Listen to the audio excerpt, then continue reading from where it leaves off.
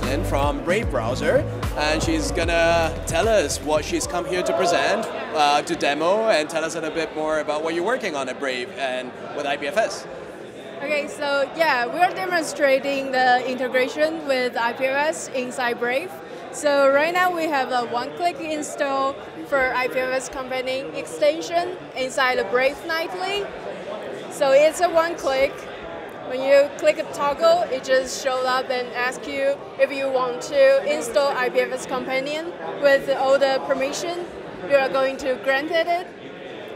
And after you add it, just give it a moment to install. IPFS Companion running, just one click. Yes. It's an amazing user experience, right? It reduces friction. Yeah, that's correct. And it makes it easy for people to use IPFS with just one click. Yes. Yeah. And we have an experimental mode. We are currently collaborating with IPFS team. Sure.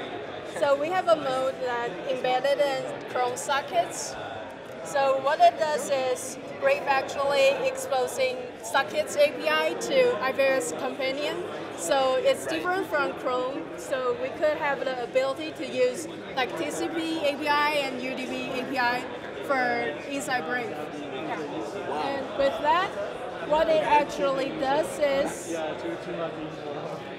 So wait, you said using TCP and UDP APIs. Where are those APIs actually coming from? Is it a special? It's kind of an experimental API Chrome has. It just doesn't expose usually. Right, of course.